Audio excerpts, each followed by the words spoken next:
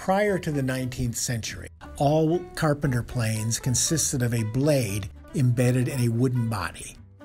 Beginning in the middle of the century, manufacturers began making planes with metal bodies.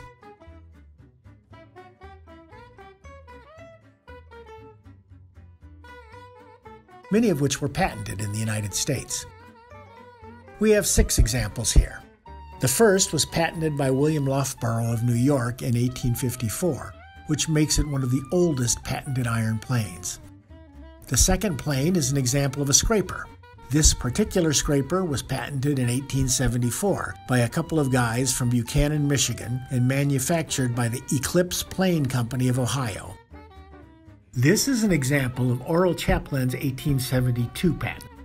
The blade adjustment mechanism, which used a rack and pinion to set the depth of the cutter, was used by the Tower and Lion Company of New York in a wide variety of planes. What makes this one very rare is that it is a number 2 size.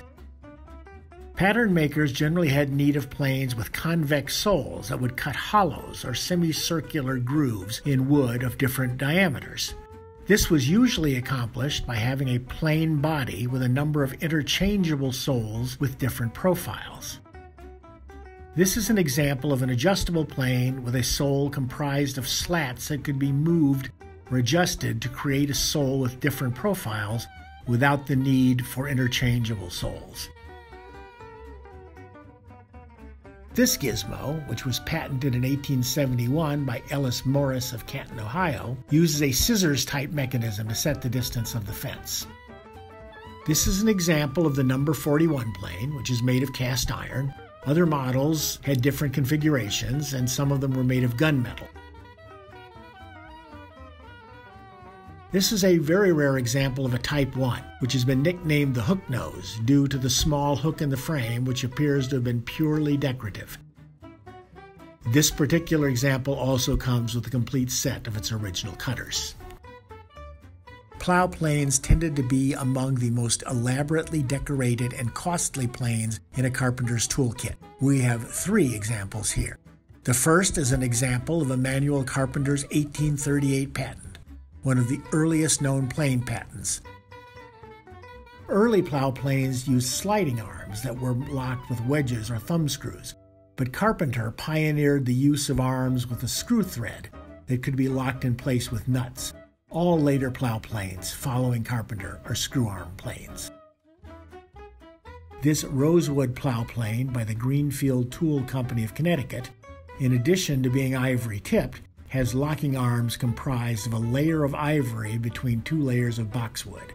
Many plow planes have a strip of harder wood, sometimes even metal, along the edge of the fence to keep it from wearing out and becoming uneven.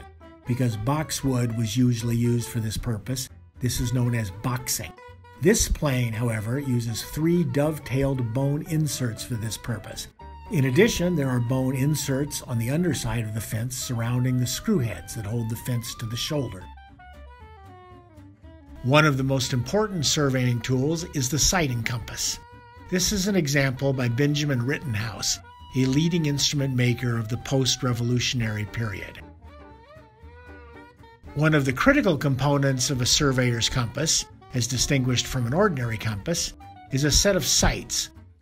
Most compasses, as with the Rittenhouse compass we just saw, use what are called vanes for this purpose.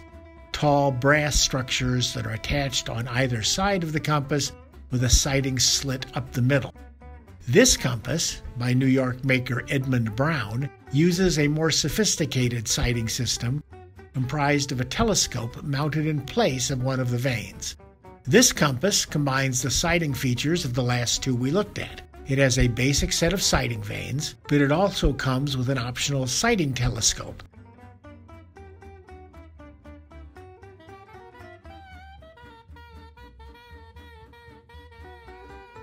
This is called a bow drill.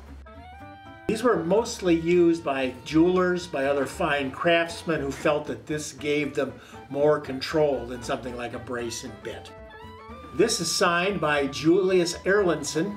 Julius and his father, Adolf Erlandsend, were European immigrants who set themselves up in New York making high-quality tools that were largely used in the piano industry.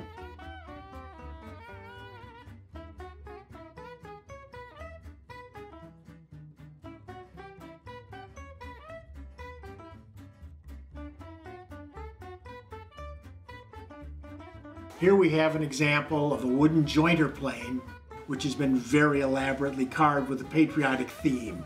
Along this side, you can see George Washington, Lady Liberty, another heroic figure blowing a trumpet, whoever that might be. And on this side, we have a fierce American eagle with the words E pluribus unum,